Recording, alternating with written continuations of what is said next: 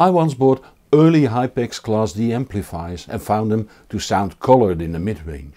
Not anymore, they say, and they lent me a set of Hypex NC400s to try.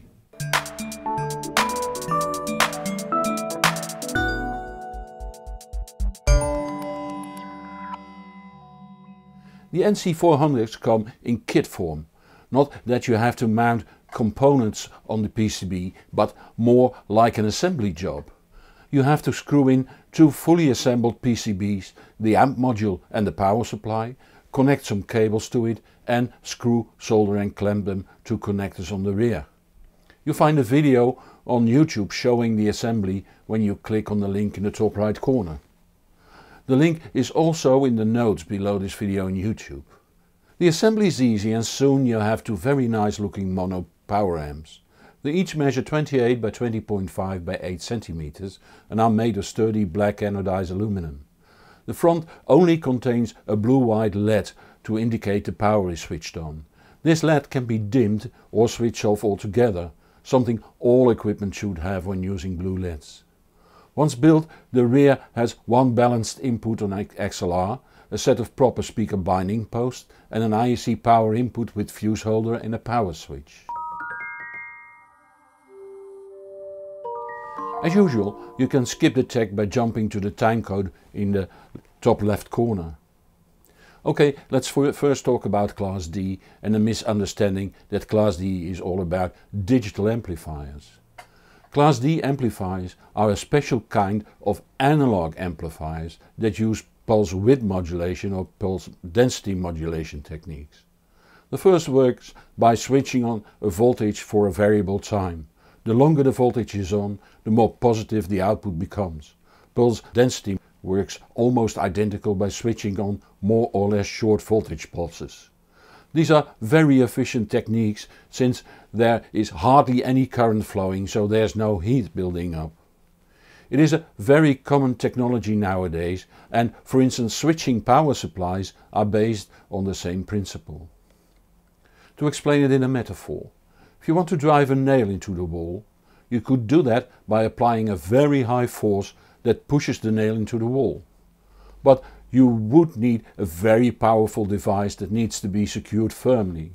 You could also use short pulses of kinetic energy, as the ones stored in a hammer when you slam it on the nail. Come to think of it, a combustion engine, like the one in your car, does the same. In a 4-cylinder engine there's a short combustion every half revolution. The mass of the flywheel evens out those short bursts into a constant rotating force. It's about the same with Class D. The short pulses are dampened by the electronic equivalent of a flywheel, a low-pass filter. One of the problems that occur when designing a Class D amp is that the output filter is normally influenced by the electrical properties of the speakers, which are far from constant. It is one of the problems design genius Bruno Putzais has solved, and there are many others that make the NC400s for what they are, including a clever switching power supply that proves that switching power supplies can sound very good when designed well. I didn't fully measure the NC400 since measuring Class D requires special filters that I don't have. Those things I could check gave no reason to doubt the other specs by Hypex. The amps can produce up to 200 watts in 8 ohms, 400 watts in 4 ohms and 580 watts in 2 ohms. Often amplifiers will die when you connect it to a 2 ohm load. I'm always interested in the current an amp can provide. The NC400 is protected at 24 amps. All in all, you're not likely to find a speaker that can't be driven by the NC400s. Another remarkable fact, the switching power supply can be connected to any mains voltage up to even 264 volts, which isn't likely to happen, and automatically switches to the correct settings for optimal efficiency. Typical working voltages are of course 230 and 110 volts, but even at 180 and 90 volts they should run properly. I use the Arcam AVR600 in absolute analog mode and the Marantz Pearl KI as preamps, the chord Hugo, driven by the Sonora Micro Rendu and Rune as a player, and the Audiophysics Scorpio speakers as speakers. The first day the sound was uninspired, badly timed, glassy, unmusical and really terrible. Not in the way the old UCD 400s were, but just like many amps sound when they're playing for the first time. It took a few days to have it bloom a bit, improving bit by bit every day. Only after 2 full weeks there was no further improvement. The Scorpio speakers aren't difficult to drive. They are normally driven by a 2x13 watt modified AudioNote Soro SE tube amp. It's therefore no surprise that the low end, taken care of by 2x2 opposite from each other mounted 18 cm woofers, became more controlled using the Hypex amps. The mids and the highs were less refined than those from the AudioNote, which is no surprise given the roughly €6,000 price including the mods.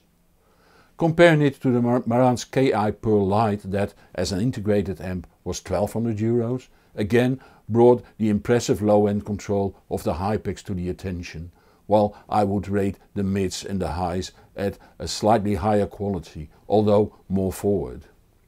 That places the NC400 somewhere between my set 2 and set 1, somewhat closer to set 2. By offering these amps unassembled, the price could be kept low, €650 excluding VAT, which means about €770 including VAT in many European countries. That really is a very attractive price for a pair of 200 watt in 8 ohm amplifiers of this quality.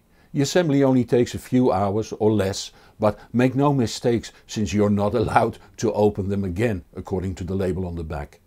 Okay, that was cheap too.